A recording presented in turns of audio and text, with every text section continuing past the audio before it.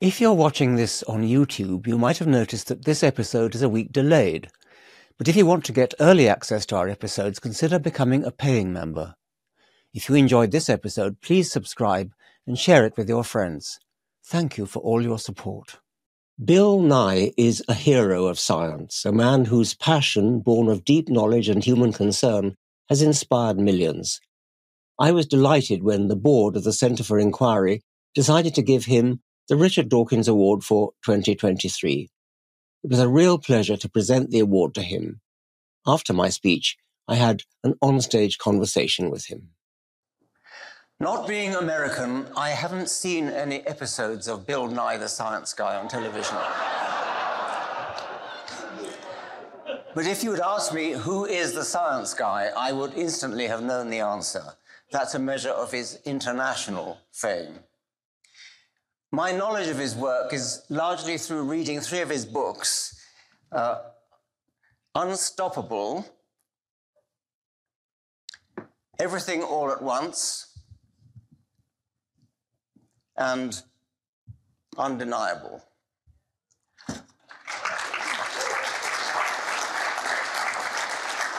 All 3 are truly excellent. I read them as audiobooks. I've become quite a connoisseur of audiobooks. I hold strong views about them. They're often read by actors chosen for their nice voices, but they often don't understand the sentences they're reading. In particular, you have to understand the previous sentence in order to know which words to emphasize in the next sentence. Or they're read by authors who know what they're talking about, but sometimes have rather monotonous, unlistenable delivery. Bill Nye is a walking definition of the phrase best of both worlds. He really knows what he's talking about, and his delivery is up there with the best of professional actors. He not only knows his science, he has the charisma to put it over.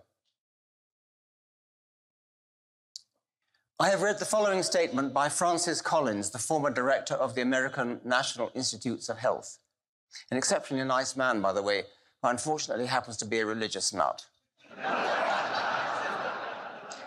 He said, "It doesn't always seem that science is in the room where it needs to be.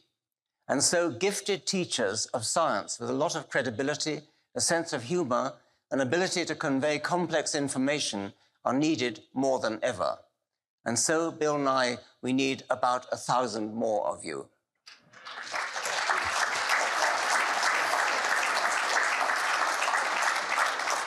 Yes, we do. For Bill Nye, with his wonderful rhyming appellation, Science Guy, is much more than a science educator. He's a science savior. Now, savior is not a word I use lightly. It's a word more likely to appeal to Francis Collins than to this audience.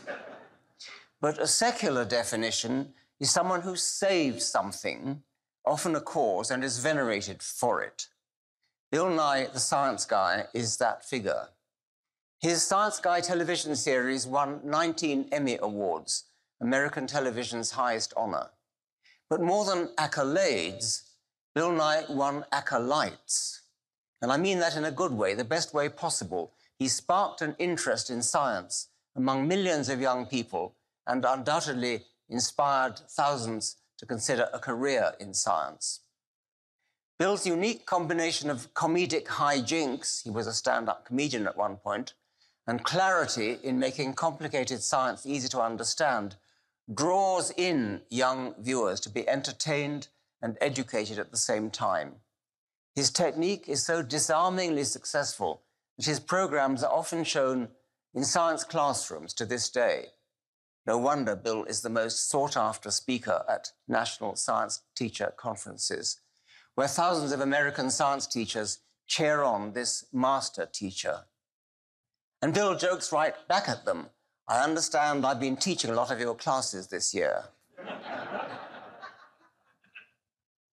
He's also a stirring orator who made an inspiring speech at the 2016 Reason Rally in Washington, an orator driven by his passion for science and for what science can do to save the world. One of his favorite phrases signified by a rhetorically raised voice. For that is his other passion, saving the world from the looming disaster brought about by human greed and short-sightedness. He has exactly the right combination of pessimism and optimism. Pessimism in the shape of an utterly clear-sighted vision of the calamity of man-made climate change. Optimism in the shape of a scientist's, more specifically an engineer's, can-do spirit. The problems are formidable, but science has formidable power to solve them. Unstoppable brims over with ingenious suggestions for how to harness the sun's energy, both directly by trapping solar radiation and indirectly in the form of wind power. There are highly imaginative plans for manipulating the world's albedo, for harnessing tidal energy, for harvesting solar energy out in space and beaming it back to Earth. It's no wonder he's such a great teacher. He has the inner fire, the passion which inspires young minds, and he does his homework. He's obviously a hard worker who enjoys his work, as well he might, not just because people enjoy what they're good at, but also because science and the promotion of science are about as enjoyable as it gets. Although trained as an engineer, his knowledge and enthusiasm embrace all the sciences. In my own field of evolution, he wrote a wonderful book, Undeniable, which grew out of his debate with the farcical Ken Ham. There is a case to be made against dignifying these idiots, against paying them the compliment of bothering to debate with them. I've watched a recording of the debate, and Ken Ham is as idiotic as they come, but I think Bill did the right thing by not telling him so to his face, but instead quoting the evidence. The crux of that debate between the two came down to a question asked of each of them about what evidence would make them change their minds. Ken Ham, not surprisingly, rejected the entire premise that anything could shake his biblical literalism. He answered almost every question with, "I have a book." Whereas Bill, evincing the mind of a scientist, offered up a litany of ways from fossils being in the wrong rock strata to the speed of light and the laws of physics suddenly changing 6,000 years ago, and demonstrating for all to see the limitless horizons of science. Science, with its endemic self-correcting mechanism and humble approach to knowledge, in contrast to the hidebound, ossified, puffed-up confidence of goat-herder religion. As Bill so aptly notes, it wouldn't matter if there are the likes of Ken Ham in the world if it didn't stunt the minds and deflate the curiosity of so many people. Bill's activism goes beyond debating nincompoops. He leads the Planetary Society, a space exploration and promotion organization founded by Carl Sagan. As a side note, the Committee for Skeptical Inquiry's first iteration, known as CSICON, the Committee for the Scientific Investigation into Claims of the Paranormal, was also jointly founded by Carl Sagan. Bill took a class from the great astronomer when he was an engineering student at Cornell University, and he has credited Carl Sagan with inspiring him to bring science to everyone through popular entertainment. A few years ago, the Planetary Society, under Bill's leadership, launched its solar sail mission, in which a space probe is propelled like a great racing clipper in the sky by the solar wind. Bill declared at the launch, "Professor Sagan, this one's for you." As I mentioned before, Bill is a leader in the fight against those who reject human-caused climate change. He uses his celebrity to bring attention to the cause. And to his unending credit, Bill is not afraid to appear on stations such as Fox News, where climate change denialism is rampant. He has committed himself to this fight, as he has many other battles in defense of science, by using his remarkable combination of wit, charm, humor, and charisma, armed with a boatload of facts and evidence, and quick-wittedness to respond to hostile objections. His recent series is The End is Nigh. Now, there's a pun that actually works. By the way, if I may offer a little bit of advice, I would lay off the puns. The there's one. I mean, I love the humour but there's one magnificent place where Bill is describing his house as an example of how to design a house that's sort of eco-friendly, and comes to a bit where he's at the end sitting on his porch, and you get a feeling he's sitting on his porch about to enjoy a cool glass of white wine, but instead he's sitting on his porch yelling at the cars for driving too fast. And I love that little anticlimax, I suppose. No, well, climax, really. Instead of the white wine looking at the sunset, this magnificent outburst. Anyway, The End is Nigh is a great pun. It actually works because the message of terminal catastrophe is so disturbing. It isn't even trying to be funny. It's deadly earnest. But characteristically, Bill uses apocalyptic pessimism as a vehicle to educate us in science. Past winners of this award include Neil deGrasse Tyson, Cosmos's co-creator Androne, Penn and Teller, Stephen Fry, Steven Pinker, Tim Minchin, and many other illustrious scientists, thinkers, and entertainers. It's given to, quote, a distinguished individual from the worlds of science, scholarship, education, or entertainment, who publicly proclaims the values of secularism and rationalism, upholding scientific truth wherever it may lead. No one exemplifies this commitment better than Bill Nye. As he has said, science is the best idea humans ever had. And it's my view that giving Bill this award is one of the best ideas the Centre for Inquiry Board has had. Wow.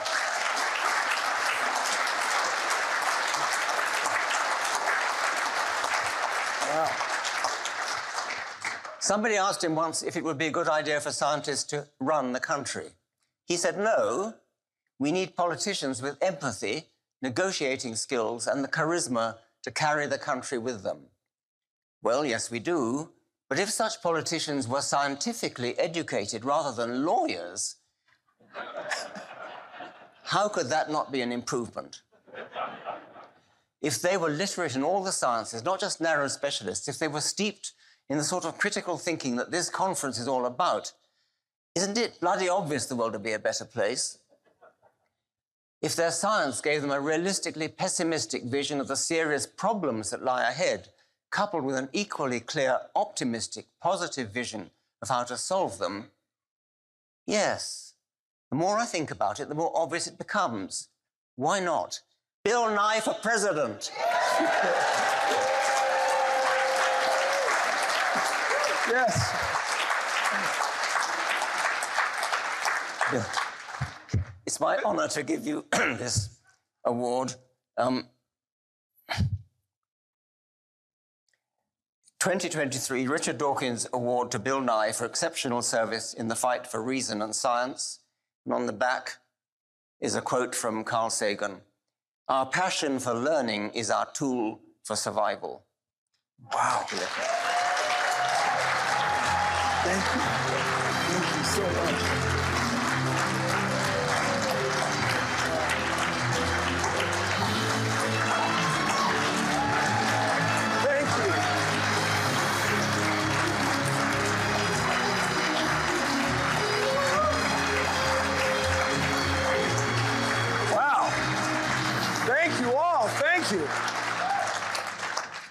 Wow, thank you. Thank you, Dr. Dawkins. That's quite an introduction.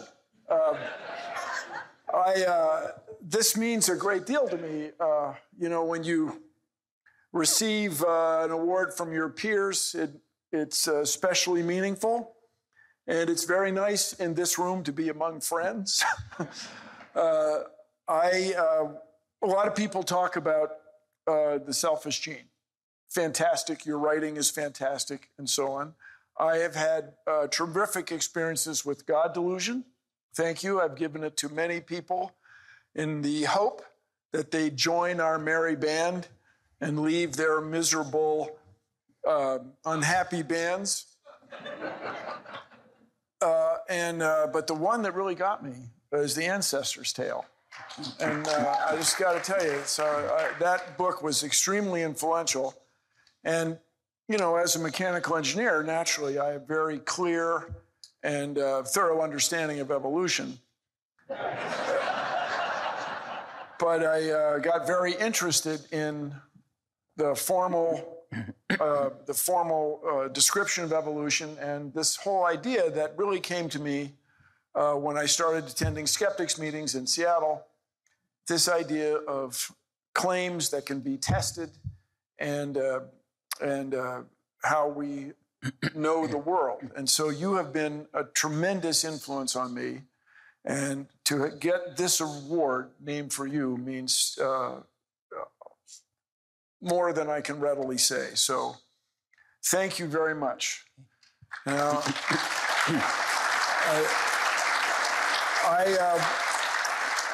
I was struck by your remark when you said pessimism and optimism in balance.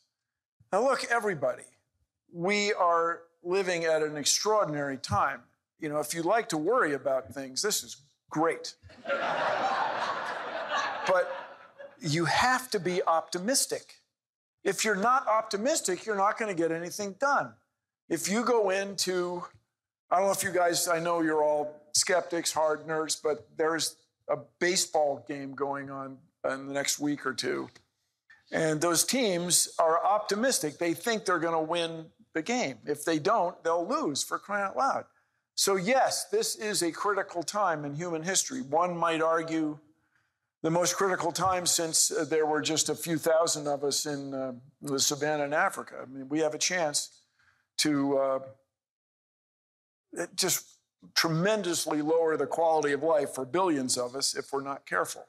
On the other hand, working together with the process of science, we can celebrate the PB&J, the passion, beauty, and joy, and the JOD, the joy of discovery. And we can, my friends, change the world.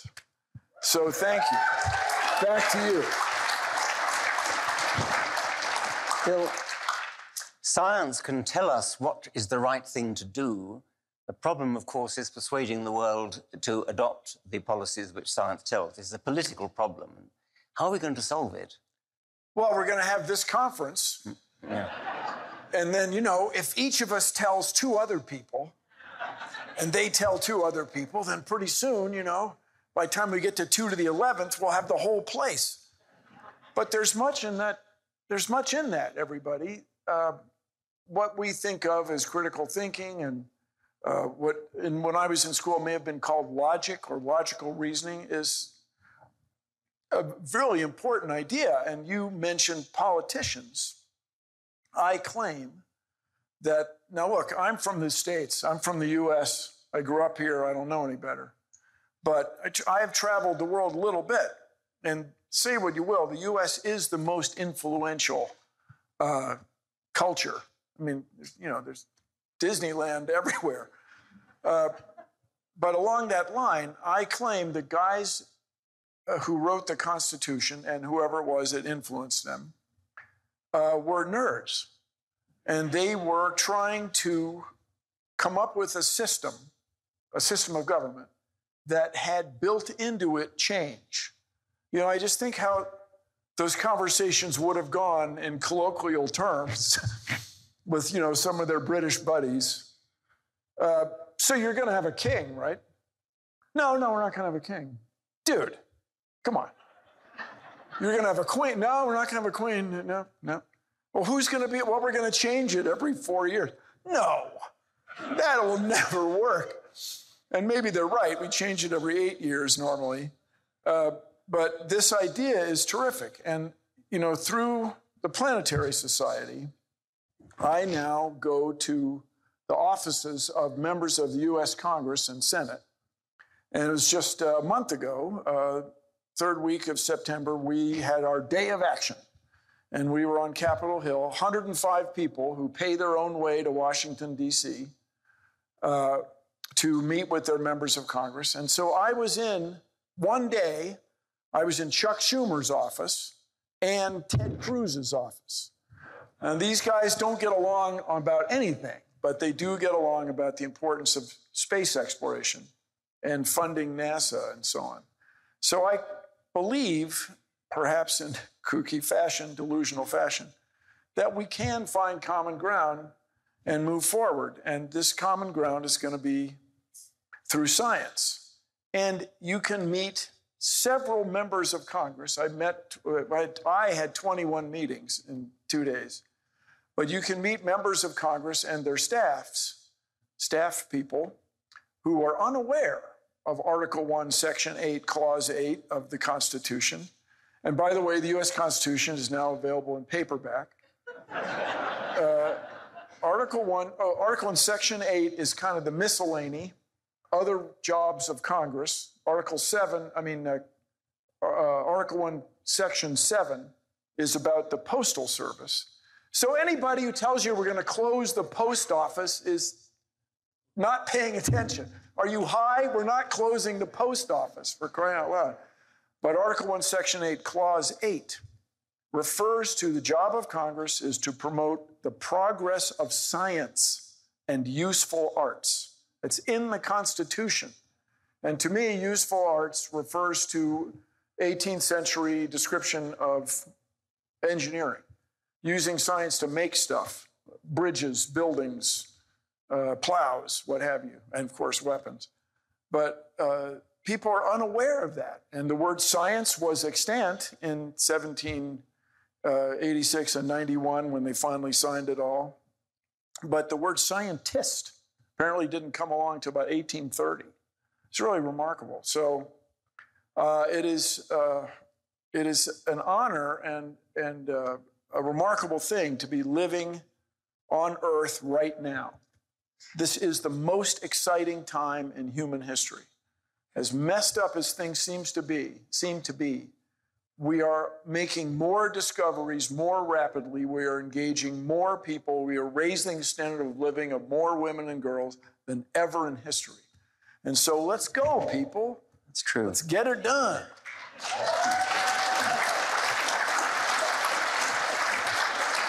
Let's talk a bit about the Planetary Society, which is good. Which I think is inspiring. I love your sailing through using the cosmic rays. Oh, that is amazing. The solar wind, presumably, is it? So I got to point out, and don't get me wrong, I got to meet him a few times. Carl Sagan was on The Tonight Show. Did you guys hear about Carl Sagan? He was. He's gotten name-checked quite a bit today, as well he should, but he mentioned solar wind. The thing that propels the solar sail is just photons. The solar wind is barely 1/100th of the impulse or momentum of sunlight when you're in space. So you guys, it was apparently Johannes Kepler who observed the comet that later came to be called Comet Halley, and noticed that the tail always points away from the sun, whether you're coming in or going out. And he reasoned that there's something about sunlight, that one day humankind would sail sunbeams the way we sail winds on the sea. This is really quite an insight. And so Carl Sagan and these guys, Bruce Murray, who was head of the Jet Propulsion Lab during the Viking and Voyager missions, he's a very influential guy, and Lou Friedman, who's still around, he's an orbital mechanics guy at the Jet Propulsion Lab, tried to get a solar sail mission to catch up with Comet Halley, the very same comet. And it got canceled. Remember the handshake in space, where the Soviet space program and the US space program had an astronaut and a cosmonaut shake hands? And that way, there's never be any more conflict between these two governments or value systems. I'm kidding, sort of, but the idea was really good. Anyway, the solar sail got set aside, and Carl Sagan did not live to see the solar sails fly. We flew in 2014 and then 2019, and the thing was a success. Is there anybody here who's not a member of the Planetary Society? I mean, you can be honest. I'm kidding. Of course, you should all join at planetary.org. I see a T-shirt here in the front row. So we advanced space science and exploration, and that mission mission is space talk for rocket ship thing, was really inspirational. And so I really appreciate that you appreciate it, because we built it. We have 50,000 members around the world. And it's actually out there. I mean, you've actually done it. We did it. Yes. And we got it to deploy. You know, the other solar sails have had difficulty deploying. You know, you guys, if you spend some time studying James Webb or JWST, it really just getting the thing to work, unfold, is quite a deal in itself. Nothing, space, it just doesn't work the way you think it would when a gravity field where you can walk up to it with something like WD-40 and help it. You know? It's really a subtle thing. And so we got it to deploy, and we proved that we could increase orbital energy. And we took these astonishing pictures. If you guys go to our website, and we got these cameras from a company called the Aerospace Corporation. Where did you get the idea for the name? That's brilliant.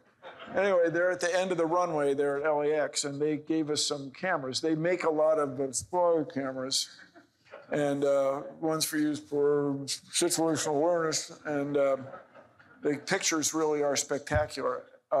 Everybody who flies in space is affected. Everybody says you get the overview effect, and you see how fragile the Earth is. And so I believe those pictures help us appreciate that point of view. How far does the effect work? How far from the sun can you get? A lot has been written about this. So, excellent question. So JAXA, Japanese Aerospace Exploration Agency, there's a penchant in Japanese culture to use Romaji, you know, Roman letters.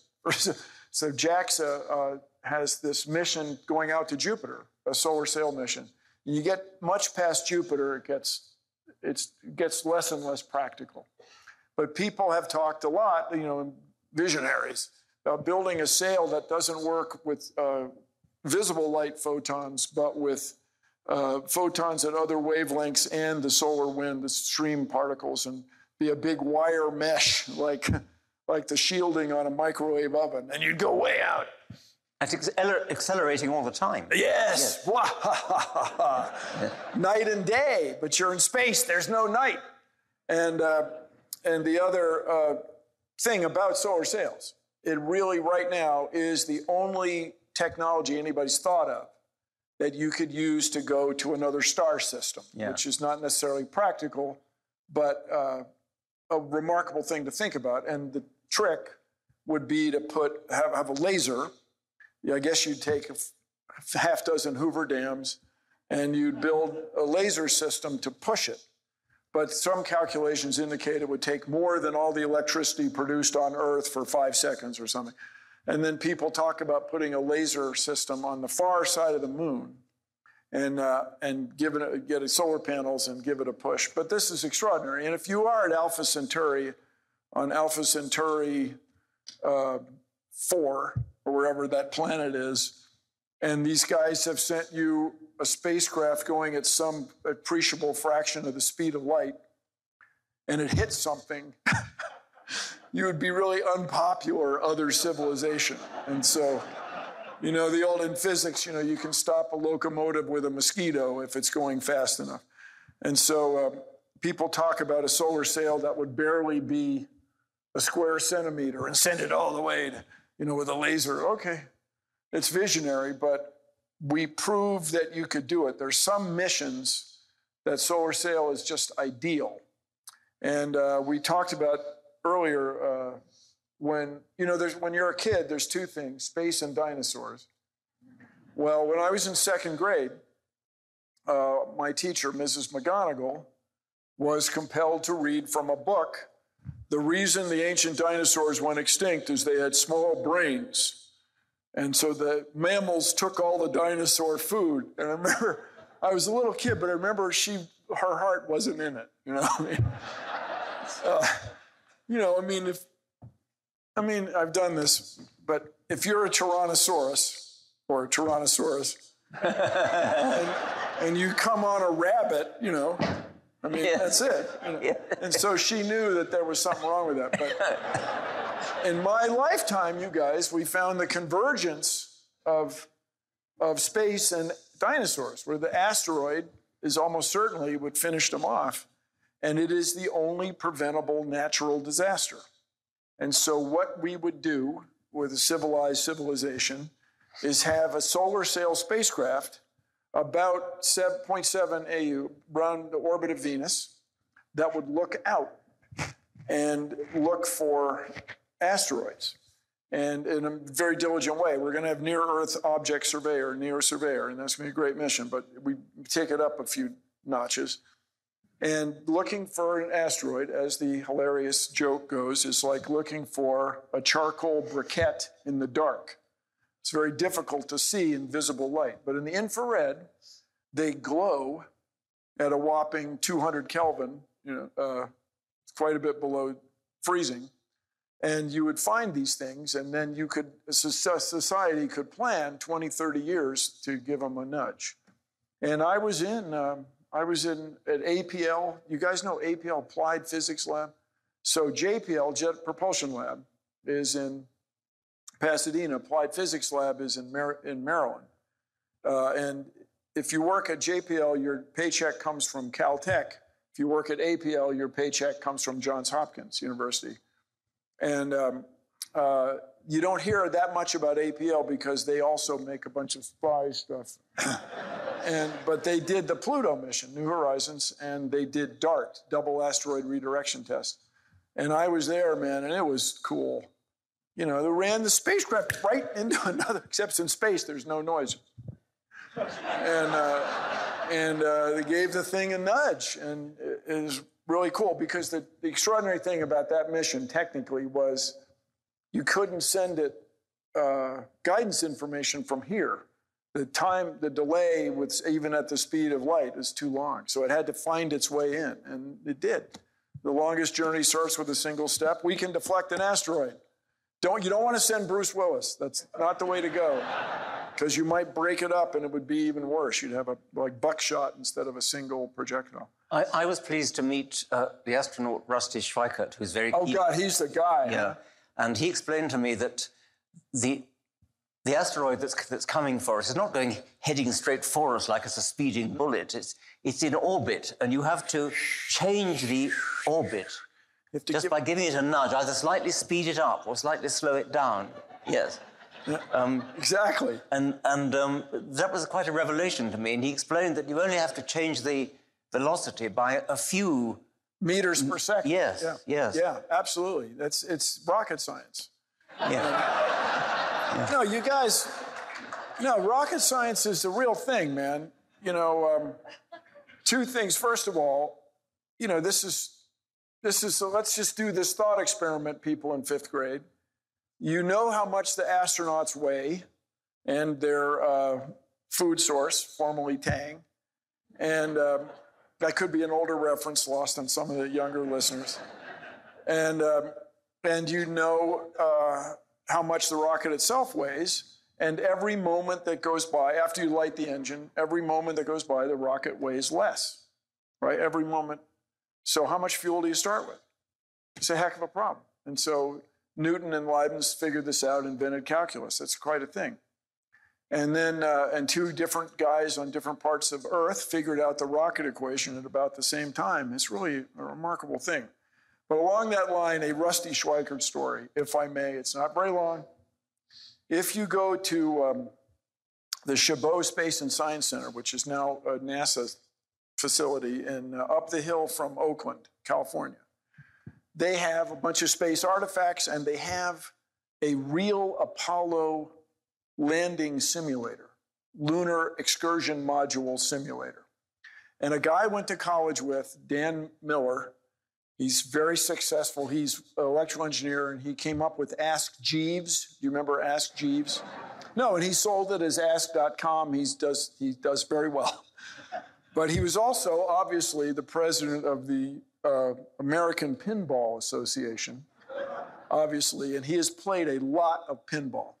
And he's a guy, electrical engineer of a certain age, and he loves the relays and all the chunk, of the bumpers and stuff. And he's played the Apollo lunar lander game many, many times. Anyway, and he has trouble. You can set it to different difficulties. There's a lever, a toggle. And he has a lot of trouble learning. Rusty Schweikert walked up to that machine at this astronaut autograph night. Boom, put it right down. It's just muscle memory. He must have played that thing thousands of times as an astronaut. You know, it's very cool. I just went, wow, this guy's a real deal. Yeah, the asteroid thing I didn't believe, but after I saw him play that, early video game, then I was on board. No, it was great. So back to you. There are some scientists who think that it's a waste of money to send people into space, and I was impressed by your objection to that. I mean, you're one of the few people I've heard who actually justifies sending people into space. Well, let's talk about a couple things. Everybody appreciate that landing on the moon, and I was there. I mean, by that, I was here. But I was alive, and I was watching it, and it was amazing and all that. This everybody. We learned more about the age of the Earth. We learned about the formation of the moon. There's even a type of mineral named after the base where it's landed. Dude, tranquilityite. Yeah, right, is even a mineral. That's good, but it was the Cold War. Everybody. That's why people went to the moon. And it was a race, and everybody everybody in the world came to understand that whoever got a person there first would be the winner somehow. And sure enough, a few years later, the Soviet Union went out of business. I mean, and seriously, you guys, it was our way of doing things, or U.S. way of doing things, or Western way of doing things versus this other technique. And so that was great, but knocked on from that are all these amazing discoveries and this tradition of space exploration and all that. But then from a practical standpoint, it has been estimated that what our best Martian rovers do, we have Spirit, we have, as far as rovers, we have Sojourner, Spirit, Curiosity, Spirit, Opportunity, of course, Curiosity, and now Perseverance, all up there. They're worth, by the way, altogether, they're worth about $4 billion US, and they're not even locked. Somebody could just walk up to them. You'd think they would have thought of that, But what our best, that's a solid joke. Come on, that's solid. What our best rovers do, driven by our best rover drivers, directed by our best rover geology science people, what they can do in a week, a human geologist, dressed properly, could do in about 5 minutes. Some people say a minute, because the geologist knows what to look for, picks up the rock, hits it, this and that. And then there's a lot of effort being put in to bring samples back from Mars. And, you can buy Mars rocks. They're rare, but they're not that rare. I mean, there are people who collect them, and the place to get them apparently is Antarctica. You go on the ice, when a rock is found on the ice, there's nobody going down there, throwing them. They came from space, but the kind of rock that can survive an impact on Mars, thrown into space, once again, and lands on Earth, can get through the Earth's atmosphere and make it to the ice in Antarctica, is a different type of rock than you would find in a river delta that used to be very wet, a mud rock, as they call it. So we want to bring back mud rocks, extraordinary expense, a lot of messing around. But if a human geologist were there, he'd get her done. He'd look at it. And the dream, you guys, what keeps me in the game is I want to find evidence of life, or stranger still, something alive on another world. And if we could find fossilized pond scum, stromatolites of Mars, it would change history, everybody. Absolutely. Everybody would feel differently about being alive on Earth. And that is a worthy quest. And if you go up to people on the street or here and say indoors where it's always cold, you could say, how much is the budget of NASA in the States? And people would say, oh, it's 10%. No, it's 0.4%. And the discoveries that are made change the world. And I remind everybody, people talk about, well, commercial space companies are doing everything that NASA did.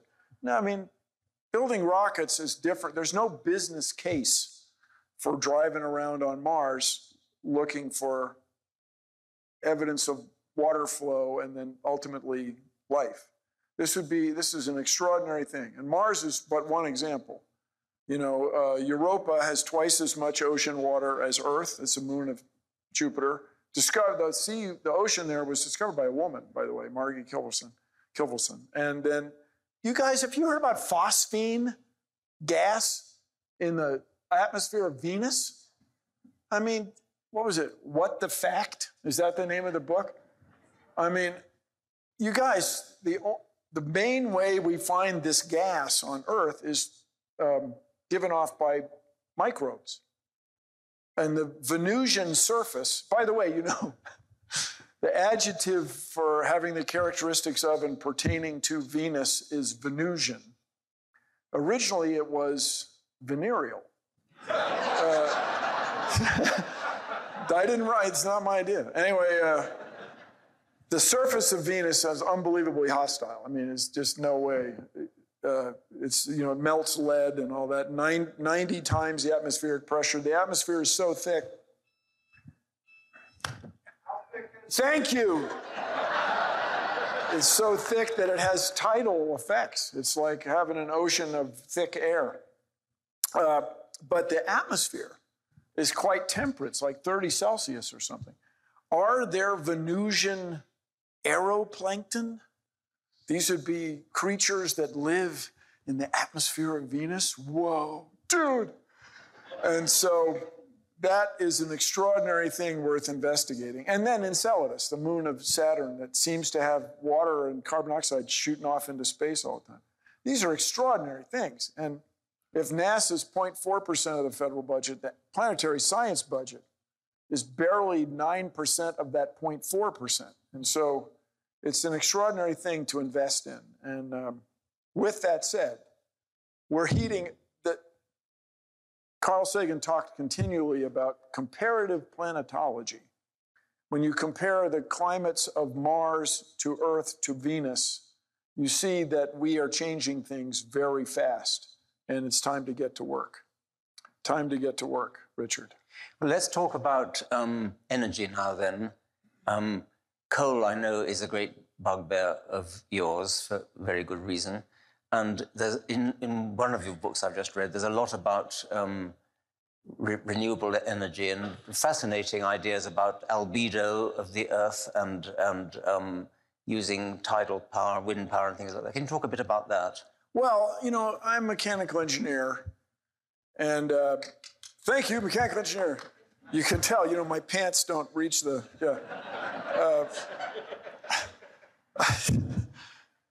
oh, you're an engineer. Hey, can you fix the blender? Yeah. Yeah, hold the plug in the wall firmly and then put the blender under some cold running water. It's really funny. So anyway, when you have a hammer, every problem is a nail. All right, so when you're a mechanical engineer, you look at the world. What we need are wind turbines, cool wind turbines.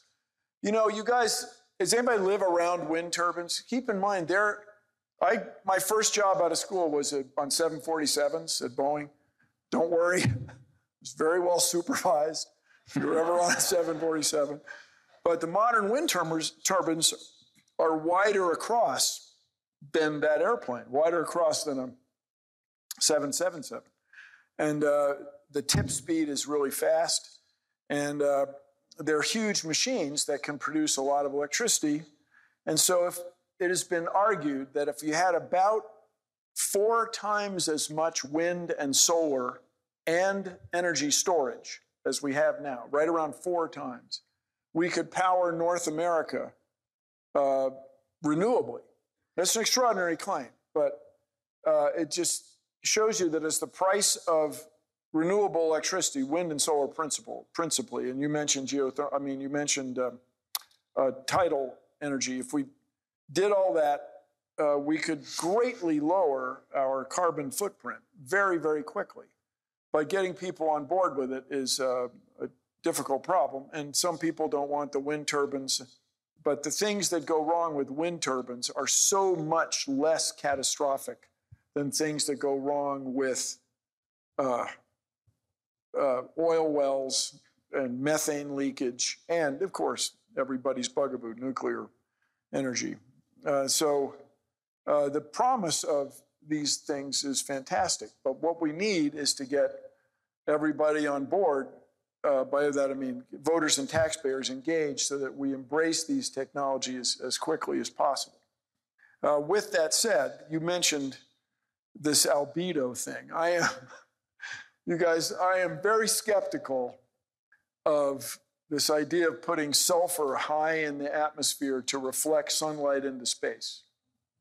But the people who are studying it, one guy is a mechanical engineer, are doing it not necessarily because they're technocrat know-it-alls, but because people are really concerned that maybe we're just going to have to reflect sunlight like crazy, or we're going to be in huge trouble. And you guys know the hockey stick graph, right? Michael Mann is a friend of mine. He's a friend of mine. Yeah, he's a friend of mine. Anyway, his latest book is There's Not This Fragile Moment. He studied ancient climates using all these so-called proxy methods of stromatolites, pond scum, tree rings, and then the ice. The ice, when you go to the ice cores and get ancient water and look at the neutrons and oxygen atoms, you can really determine the temperature of the sea surface and the temperature of the world in ancient times. Now, using all that data, we're living at this extraordinary moment. And there is not, according to the latest computer modeling, there's not going to be this turning point where everything goes to hell all at once. Instead, it's just going to get worse and worse, hotter and hotter, bigger and bigger storms, the Gulf Stream slowing downer and downer and downer over the next few decades, unless we do something. And one of the cool ideas that I was really charmed about, which I think you alluded to, is making the wakes of large cargo ships bubbly, and they'd reflect sunlight into space. And there'd be the International Bubble Space Reflection Regulatory Agency.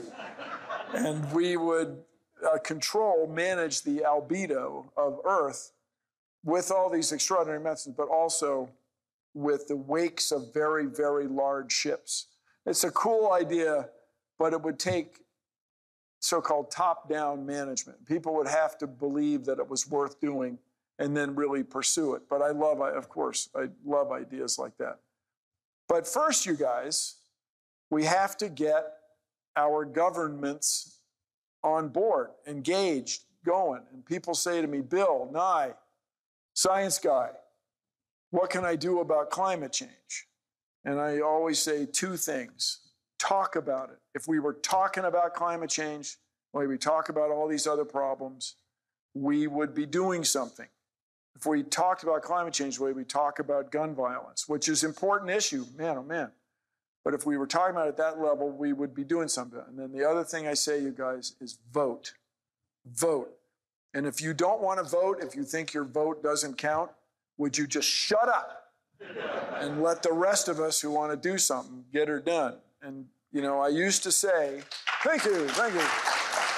Richard, I used to say, I know you're not a U.S. citizen, right? Way to go. But I used to say the most important election in my lifetime was 2000, when Bush II beat Al Gore. And Al Gore won the election, but did not become president. Yeah. Because if he had become president, we would have done something. I mean, we would have done non-zero about climate change. And there's a chance, of course, we wouldn't have invaded the wrong country and tried to kill the wrong guy. There's a lot about that. But this is a really important time, and now I say to everybody, 2024 is the most important election in history. And I know there's some Canadians here, even, glorious and free. Even if you're not in the United States, this election affects everybody in the world. So vote. And you can hate me, you can hate everything, you can be an everything hater person, but vote in this election and take the climate, the environment into account when you vote. Please. Pity about the Electoral College. Oh, well, that would be great. You guys, sorry, I mean, it would be great to get rid of the Electoral College, longest journey, single step. What we can do is get state legislatures to acknowledge, or rather pass laws to get all of their Electoral College votes to go to the winner of the popular vote. If we do that for a few elections, then eventually we can abandon the Electoral College. But everybody, as long as the system is the way it is, you know, Mitch McConnell ain't letting go, okay? And not, I don't blame, you know, North Dakota, South Dakota, they have 4 senators.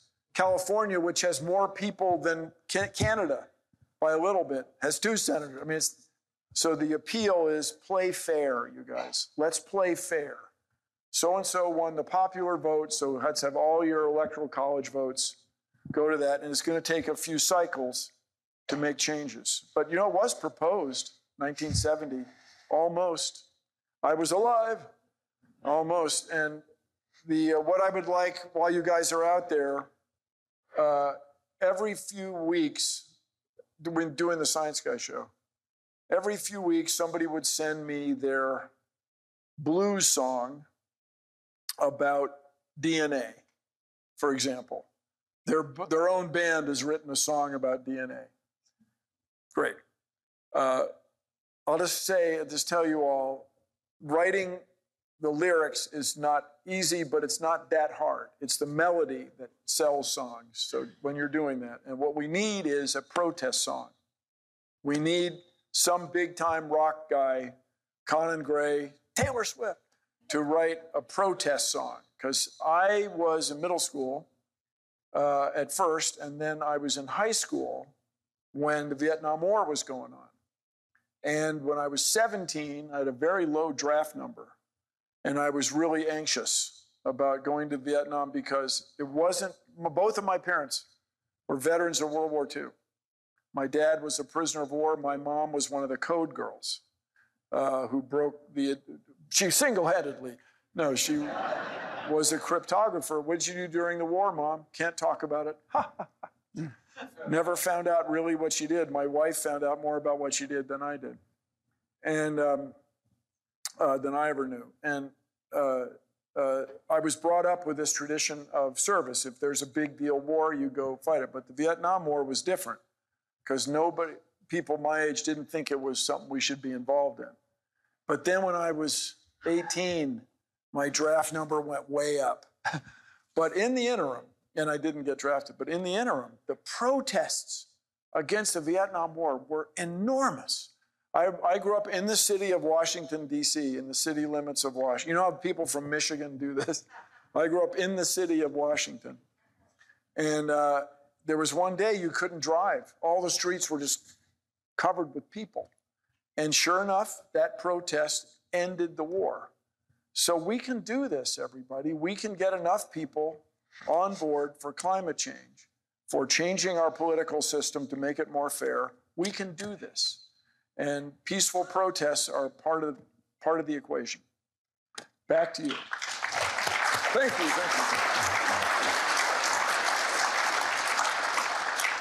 And I'd run for president, Richard, but you want somebody who likes that stuff. You know, the reason our Congress and every country's legislative bodies are made up of lawyers is because they like laws. They think it's cool writing policy. But we do have a problem right now where the people in Congress, this is like the best job they're ever going to have, and they're just throwing it around without quite understanding why they're there. Back to you. What about, talk about nuclear fusion as a... As you know, I am, pun intended, all hot for nuclear fusion. When I was, in school, it was always 40 years away. You guys, I'm a mechanical engineer. And if you want to get to me, if you want to make me feel bad about myself, Bill Nye, he's no scientist. He's an engineer. Okay, mechanical engineering is just classical physics. That's all it is, man. And I went into mechanical engineering because I think bicycles and airplanes are cool. That's my deal. Anyway, fusion would be all particle physics. And the thing that's changed is now we have computers, artificial intelligence, that can adjust these magnetic fields fast enough to contain them. And the hilarious turn of phrase is controlling a plasma. This is a gas that's so hot. How hot is it? It's so hot, all the electrons are dissociated from the atoms. And it behaves in a way that's not like the conventional three states of matter, solid, liquid, gas. They behave differently. And so containing them is like trying to contain Jell-O with steam. It's a very difficult problem. But now it looks like there's so many organizations, government organizations, private companies, and academic organizations that are working on this. It looks like somebody's going to figure it out. And if we could do that, it would change the world. We would have limitless electricity. If you had limitless electricity, you could do the big three things: clean water, renewable, reliable electricity, the base load when the wind's not blowing and the sun's not shining, and then access to the internet for everybody in the world. And the reason you want access to the internet is to provide education. When you can provide education, you raise the standard of living of women and girls. And when you do that, everybody's life is better. You know the old saying, thank you. My mother said all the time, happy women and girls, happy life. But there's much in that. It's not my idea, but it's very well documented or proven. So let's go. I'm very excited about nuclear fusion. And the one that I'm hot for, although people have disabused me of it, is this company in California called TAE Industries. It used to be Tri-Alpha Energy, using boron hydride gas, whatever that is. And you run that boron has 5 protons and hydrogen has 1. You'd run protons into it, and you'd get Mr. Spock. You'd get 3 helium nuclei, and that would release all this heat, and you'd capture it in conventional heat engine fashion, and you'd run a turbine, and you'd have electricity. It'd be very cool. And if it doesn't work, I still think it's worth investing in to see about this magnetic field, if we can manage magnetic fields. Insofar as you can find scientists who oppose evolution, I find engineers are the worst. Oh, well, I'll go for, man. Yeah. No, as Neil deGrasse Tyson points out, if you're looking for a scientist who's a good atheist, that's not that hard. Finding an engineer that's an atheist is a lot harder. Yeah. It's a different tradition of people who are from industrial families that worked in industry and have grow up in communities with a lot of fundamentalism and so on. No, there's much in what you say. Yeah. I applauded your debate with Ken Ham very much, but I myself have always fought shy of it. I was advised by Steve Gould, who said, don't dignify them by appearing on a platform as a scientist with them, because it makes the audience think that they are true scientists who are... but I think you did the right thing. Wow, thank you. I thought you'd tell me it was the worst thing that ever happened. No, but I mean, the case that Steve Gould was making, I think, is a good one, but it's not overwhelming. So I think... Well, here's the thing, you guys, about that debate. Is there anybody here who hasn't seen it, and memorized it, and watched it several times? Everybody, I was advised in conventional debate coaching fashion. Bill, be sure you go first. Go first. And kids, everybody, my friends, no. I love you all, but that's in a conventional debate. In this thing, my claim is my audience was not the debate coaches or the debate judges or the people in the audience in Petersburg, Kentucky. My audience was on the internet, in the world. And so I won't say I largely ignored what Mr. Ham was saying, but I didn't address every one of his inane, just odd points over and over. Instead, I presented conventional, science-based arguments against his extraordinary, just weird worldview. The Earth is 6,000. Mr. Ham, there are trees that are 10,000 years old. Are you high? What is going on? Dude. And so that debate has had now officially in August 10 million views. And so, thank you.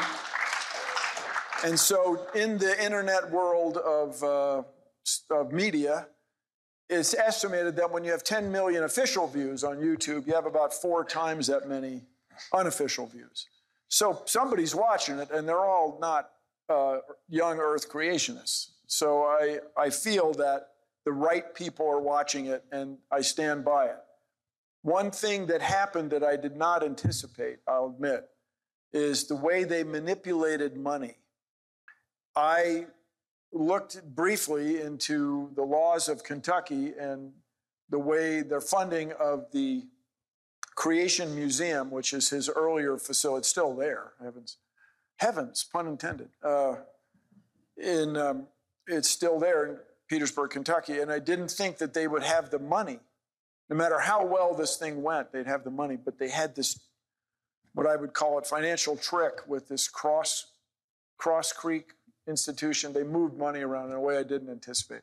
But they also had a creationist governor, and they had a tourism board that was all creationists. That's a governor-created tourism board, and it's in Grant County, and they gave all these crazy tax breaks to the businesses there.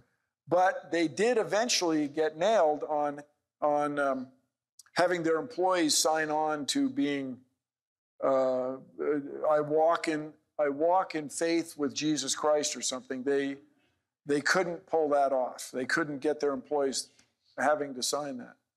And they do a lot of bad. But the worst thing they do is their education or miseducation about climate change. I mean, it's all bad, but that's the one that really gets my goat, is this thoughtless, silly, inane climate change stuff. So if you watch my debate, I just want to 6,000 winter summer cycles over 4.5 billion years. Dude, no, this is not working out. You're crazy. You're just crazy. I'm sorry. Anyway, we'll see what happens. Stay tuned. Thank you for your support of that, Richard. Thank you.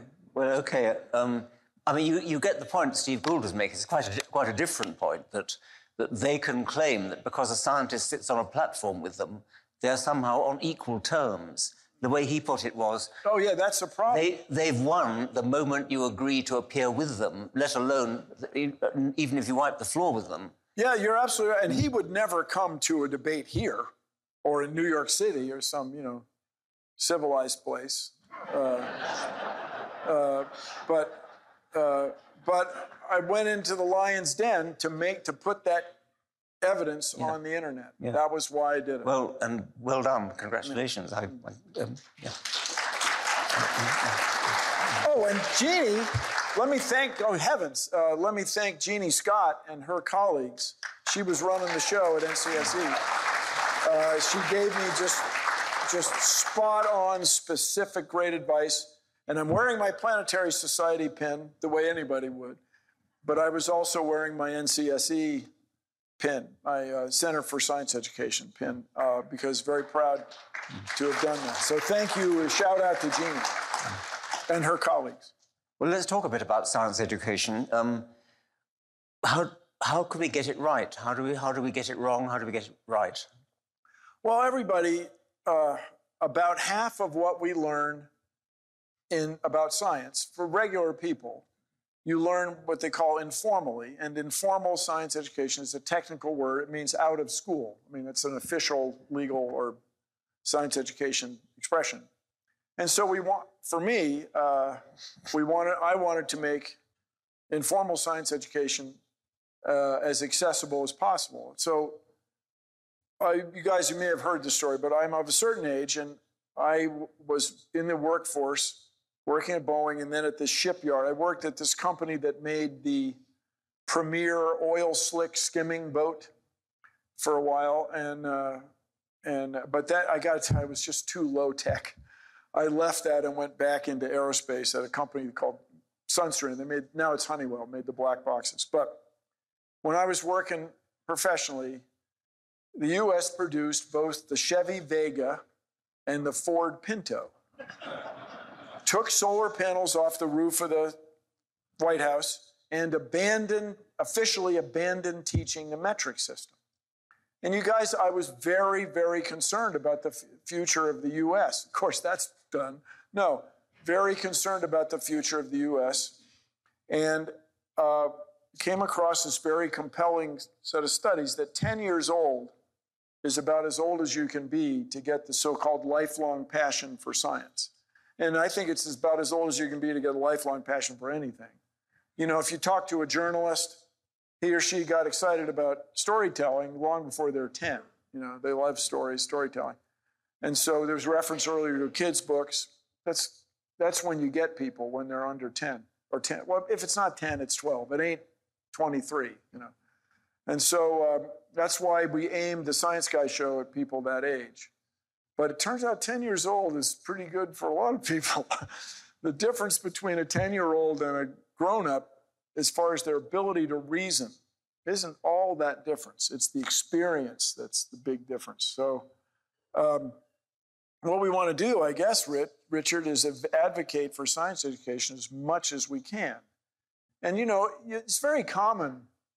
You go to a cocktail party, whatever, and, oh, you're a science guy. You know, I never liked science. I didn't really study this, but I didn't really get it. If you went to a party, I never really liked the alphabet.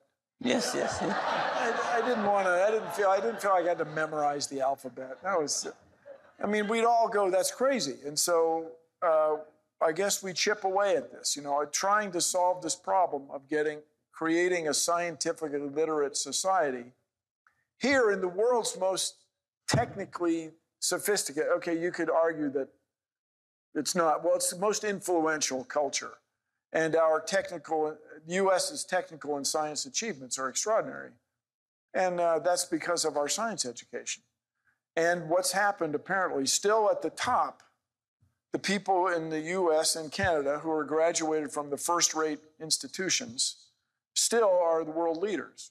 And people come from around the world to go to the extraordinary institutions here in the U.S. and Canada to get educated, and then they go back home often, or sometimes they want to stay. That's still going great, but getting the regular people who work for a living to remain engaged in science is a really difficult problem. So why we have this convention, as I understand it, is to engage as many of us as possible to go out. As Carl Sagan and many others said, when you're in love, you want to tell the world. So go out and tell people how exciting science is and the process of science. But the challenge is fighting that frustration. Mr. Ham, dude, sir, really, what are you thinking? You're not thinking. Stop it. And so we got to all be disciplined about interacting with people. And one of the things, boy, you guys, I got recognition of this earlier, and I'm new to the game. I just finished The Swerve, about the nature of this poem, The Nature of Things, where this guy in 50 BCE speculated quite accurately that there are atoms and there's no God, and when you're dead, you're dirt. And isn't that cool that we can understand all that? It's really quite an insight. And so we want people to get this excitement. Yes, we have these huge challenges. Yes, we have these great difficulties to face, but we have the means to deal with it. We have science. We have this process, this body of knowledge that enables us to recognize these problems. Just think if we had the climate changing like this and we didn't know why. Whoa, that would be scary. And it is a scary time, but we have the means to address it. So everybody, let's go out and be in love and tell the world. We can do this.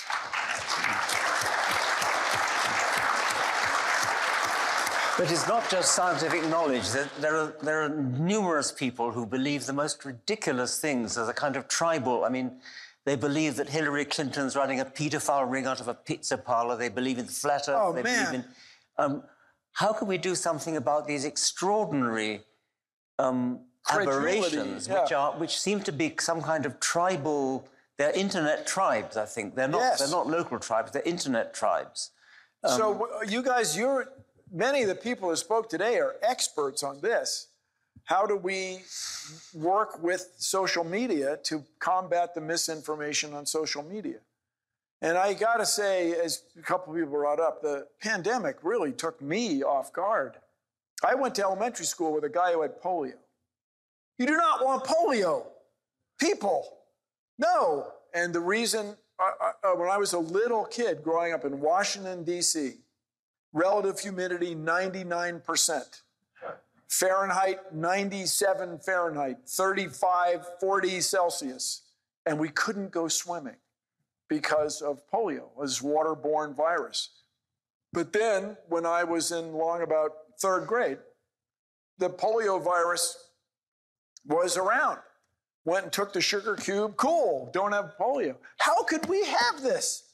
In the U.S., in Canada, to a small extent, Western Canada, how could we have this thing where people didn't embrace vaccines? And I got to tell you... Not just didn't embrace, but active hostility. It's a real mystery, you guys, but let's fight the fight.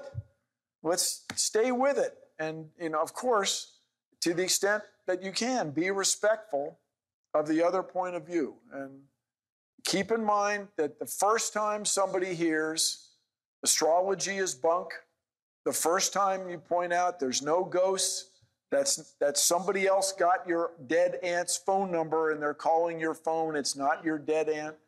The first time you hear that, you reject it. A person rejects it. We've just got to stick with it in disciplined, to the extent possible, patient way. And I strongly believe that we will prevail, because you can't get on a plane and have a successful vacation if you think the world is flat. You're not going to get there. You will get lost. And so we can do this, you guys, but I admit it is a deep challenge, Richard, a deep challenge. My problem is I cannot summon up any respect. I mean, that's it. I'm right there with you, sir. Mm. I mean, I was on stage with, did we mention Ken? I was on stage with that guy just, and so they have saber-toothed tigers running around with stegosauruses. You guys know. A saber-toothed tiger. I misspoke. I'm sorry. Saber-toothed cat. Dude, that was an old slip of the brain there. They were cats, not tigers. They were not vegetarians. Look at their dentition. And just this, on and on and on with this guy. But it's easy to go down what everybody loves to say now, rabbit holes. It's really to get distracted. Easy to get distracted. But we got to stay the course.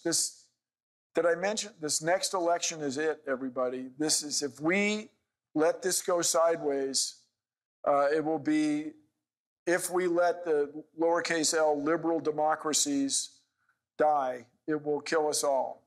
Science is the key to our future. So let's go.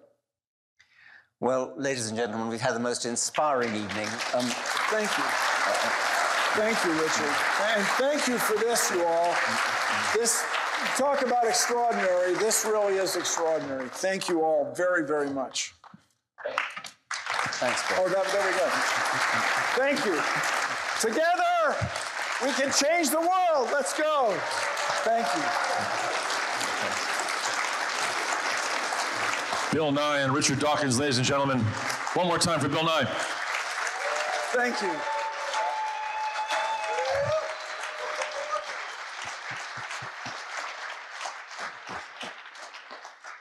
There's a lot of gravity in here.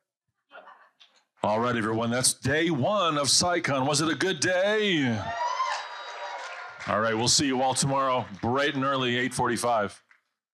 If you enjoyed this episode, you can show some support by subscribing to the podcast, sharing it with your friends, and leaving a review.